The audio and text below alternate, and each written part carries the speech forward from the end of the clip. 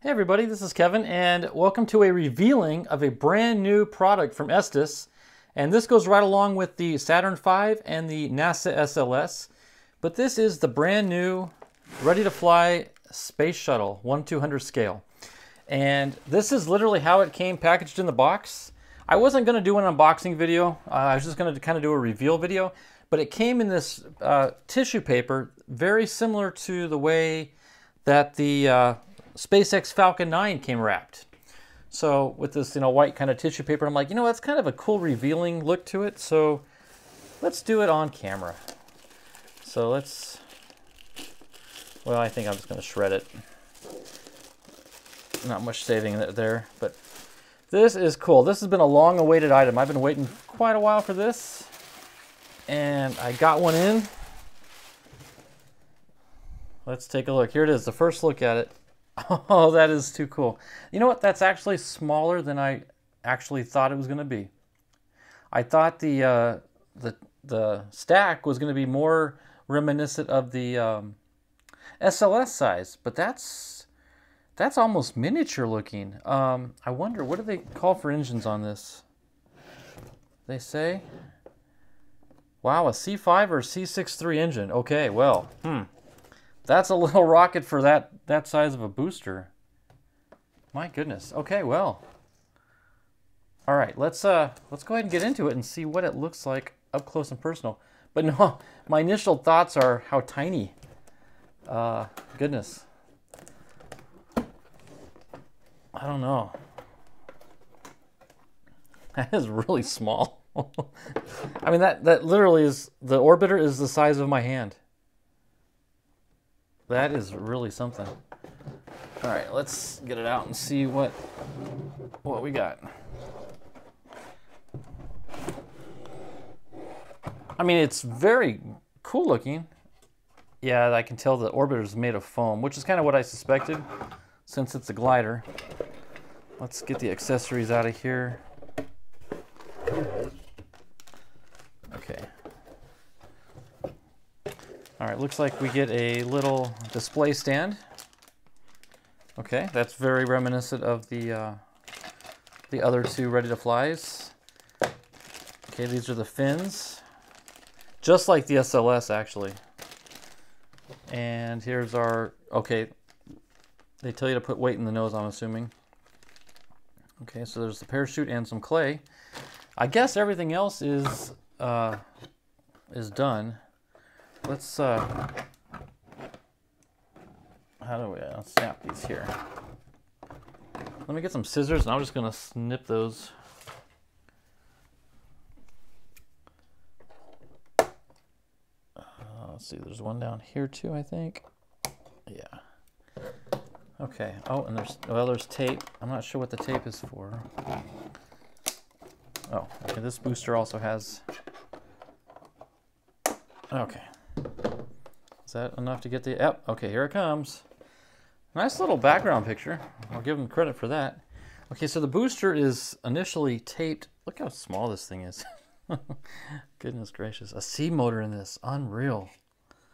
And they're calling for 600 feet. I see this going a lot higher, to be honest with you. Okay. Well, let's just see if we can't slide the tape off the nose. There we go. Okay, now let's see what holds this on. Okay, just a little front hook. I guess that's it. Does that fit? No. I guess that's it. Just that little hook right there. So it just sort of dangles underneath. Not too secure on the bottom side. There's no attachment down there. Huh, whoever put that motor mount on is really crooked, unless, oh, it's made that way. Okay, I see. It was threaded on straight, but it comes out at a weird angle. Okay. Interesting. And the nose cone. Nice snug fit. Okay, it's already pre-mounted with the rubber. Goes up into the tube. Okay, and I will say this. I like how unlike the SLS, these boosters don't protrude out into the tube at all. On the SLS, this upper mount goes through the tube and sticks out, and it would snag on the parachute. Or I should say the chute would snag on it. And I actually melted it down with a soldering iron, but nothing to do here on this one. So that's good. I'm just really surprised at how tiny this thing is for a C motor. If they told me this is made for half A's, I'd believe them.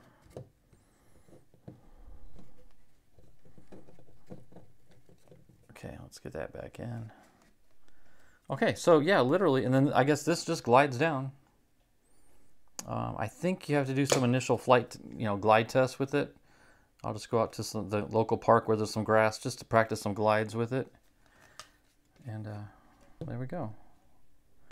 I guess the balance of it won't stand, I guess, without the stand. So let's go ahead and get that built. I hadn't planned on really opening. Oh, you know what? No, because once I get the fins in, it's going to stand on the fins. So I'm going to hold off. Okay, so my initial thoughts, tiny. Okay, I mean, look, I have a normal size hand, and it's just itty bitty. Can you imagine 600 feet trying to track this as it glides down? That's going to put my camera work skills to the test. But for scale purposes, I'm impressed. It's very, very clean looking. I just can't believe how wobbly that is. Oh, well, I guess still doesn't matter. Still, yeah, still kind of wobbles. Huh. Okay, well, it is what it is.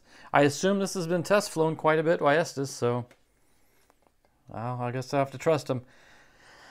I wonder if I should maybe lay some electrical tape or something down to protect that surface, especially where I fly in the rocks. That's going to get pretty dinged up on landing, so I may cover the base of that with some protective film of sorts. So, okay, well, there you have it. There is the Space Shuttle. I'm going to put it like this so it doesn't fall over. Initial thoughts, like I said, tinier than I thought. But it's going to be a lot of fun. It's just going to be a hoot to get this thing out and fly. And tracking this won't be too difficult, but I think tracking that with a camera is going to be a challenge. So I think I'm going to focus on the orbiter. All right, guys. Well, next time I go fly, you will see this on the launch pad. So stay tuned for that. So thanks for watching. Take care. God bless. Bye-bye.